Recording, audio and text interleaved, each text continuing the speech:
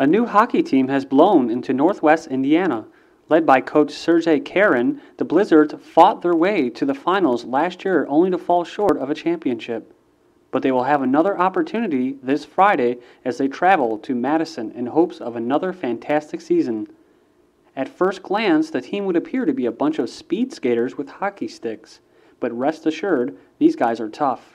After acquiring some overseas talent from Russia and England, the Blizzards have put together a team that promises to turn heads and gain local attention in Northwest Indiana.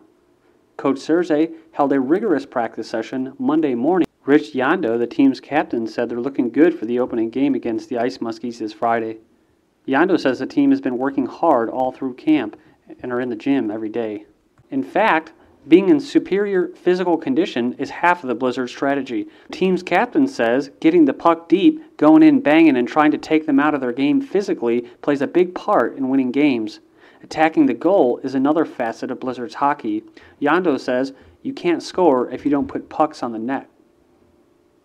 Besides some final roster changes before Friday's opener, it looks as though the biggest obstacle for the Blizzards is getting acquainted with each other. John Sarno is a forward who played hockey in England last year.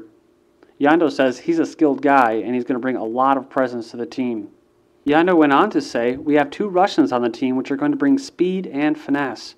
We're not looking for them to be physical at all." The Blizzards plan on making Northwest Indiana their home. "We're looking to get out in the community," Jondo said. "Basically build a home here and give people something to come